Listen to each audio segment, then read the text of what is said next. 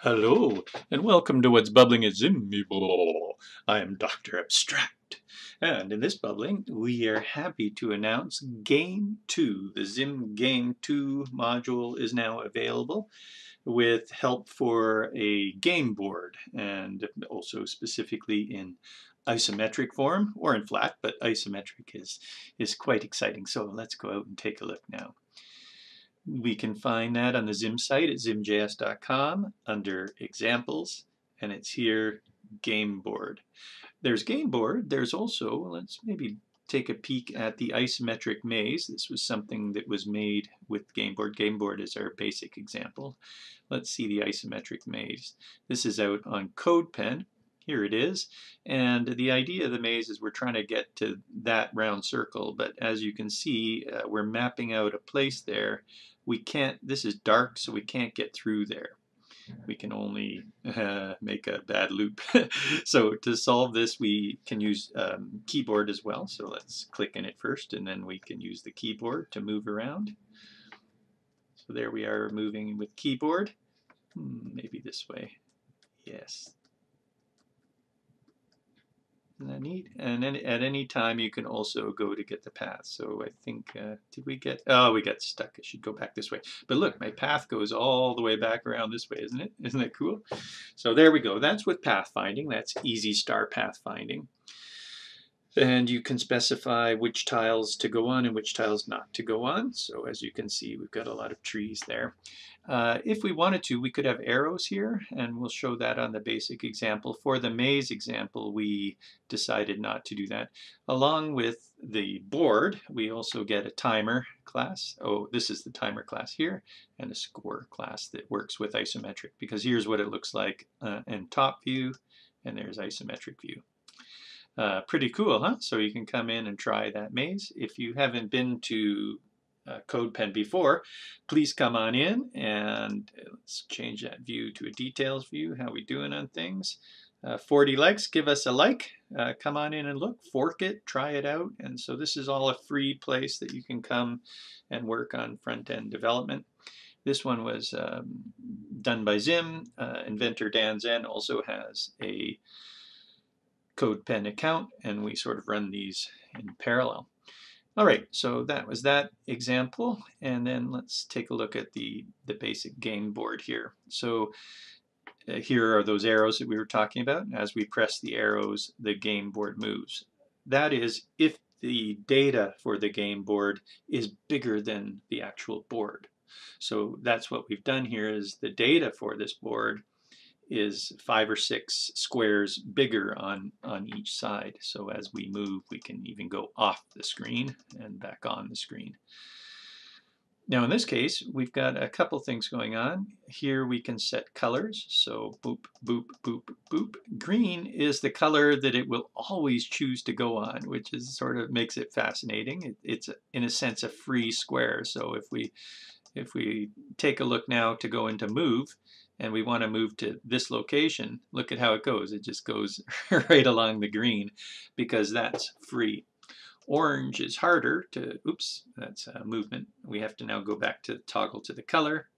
Orange is harder to move on, so if we drop some oranges in here, it probably won't go along there. It takes these ones, which are sort of each one has a cost in a sense. So by default, I think these are 20, green is free, orange is 40 or 50. Trees cannot be moved on, so that's why the path can't go on a tree. But we have to set those things up in the code. Let's see, we can record this. So this shows the data that we've just made. That's all the data for the whole thing. And we can also, we were supposed to be going over the orb. Where'd the orb go? There it is. So every time, we've got a light scoring game going on here. If we get the orb, we get 5. So that just went up 5. If we go to some place like that and don't get the orb, then it takes off 1. So as you can see, the orb is sort of jumping around to different places here. So that's the light game we have. This also works with swipe. So if I swipe up or down or left or right, we can swipe through these things. So the arrow and the swipe kind of work together. Now that we've looked at some examples, let's dig into some code. So we'll reduce this. Here's that basic example, the code for the basic example. We're bringing in the game module. We're also bringing in Easy Star. See that okay? Easy Star there. And this is I mean, there's a lot of stuff here, so why don't we just go and show you that it's well commented. We bring in the board. There's how to make a new board. We have a bunch of different parameters that we can pass in, including we can specify the certain data. We are bringing in some things from local storage now so that it will remember what was recorded. And that uses this thing called ZIM, which is pretty cool, and we'll show you that later in a bubbling. Here's us building an orb. No, what we've done is thrown some fun things into that game module. We have an orb, we have a tree, and we have a person. So those are the three things. There's the person. They just make little quick things that you can put on the board. You're welcome to put whatever you want on there, sprites or so forth and so on. There's a tree. This is us showing changing the data. So this is a way that we can add something. We're adding a new tree right there to a point in the data that is off the board. You can do that. And local storage stuff again, looping, building people and orbs and trees that are on the board already. Adding keys, so adding the keyboard to the player and to the orb as well. Just as an example, you can move around with keys. Here's us, is this getting ready to collect? What is this? Board interaction. So when we tap on the tiles, what do? We're either going to be setting colors or we're going to be following a path. So it depends on whether we've got that toggle set or not. So there's how we make the player follow the path, etc. That is if there is a path. If there's not a path, because they might be just tapping on the board, perhaps they didn't move around with their keyboard. It could be on mobile, maybe they've just tapped on it, then we need to actually get a path and follow it. Timers and scorers, there's us making the new timer. So that's available in the game module.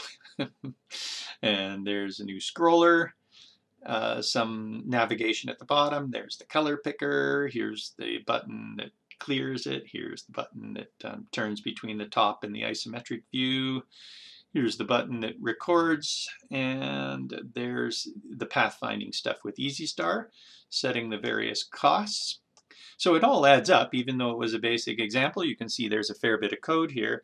But each bit of code, as far as we can tell, is about as simple as we can get to be able to accomplish what we need to accomplish. And there's us going through and getting the path and telling the board to show the path. So the path stuff is all in behind to be able to create paths based on what Easy Star is telling you an array is. So Easy Star will give you an array of coordinates, almost like Battleship, A1, B2, B3, those are the directions you have to go. And you pass that in and show the path, and it will show the path. Yay! If you want to follow the path, then you say follow the path and tell it the path, and off goes the player to follow it. Here we are doing the collecting and scoring, making sure that if we've moved, did we collect an orb? If not, then we take off points, that type of thing. Our local storage, there's the ZIM, which we'll talk about later. It's a way to, well, just briefly, it's like JSON, a way to store objects as strings, but JSON only works with arrays, object literals, numbers, strings, and null and Boolean, whereas ZIM works with other objects, including all of ZIM display objects. So that person, a rectangle, an emitter, a particle emitter, etc. So that's really cool. You can store that out as a string, bring it back in, and recreate it. And there we go. We're down to the header and footer. Woohoo! So that is what's bubbling with ZIM. It's a new Game 2 module. And we've added a board, which is isometric or top view, a scorer, and a timer. And that's excellent. It allowed us to make that maze, which is something, we love mazes, something that we like doing in an afternoon sort of thing, and that would have taken way longer. This is based on the work that was done for a game called Carboon. It was unlaunched because we were waiting to launch the isometric board, and now we have. We'll probably launch Carboon in a little bit. It's where a flying saucer follows you around and tries to get you in a park, and you're collecting these carbon balls, Carboon balls, that are from where the saucer hit the trees. And also you get all these people get zapped and taken up into the saucers. There's other people in the park also. It's sort of a fun game. I am Dr. Abstract. Have a great day. Come on in and build with Zim. If you're digging this, come to zimjs.com/slack and hang out with us. Ciao.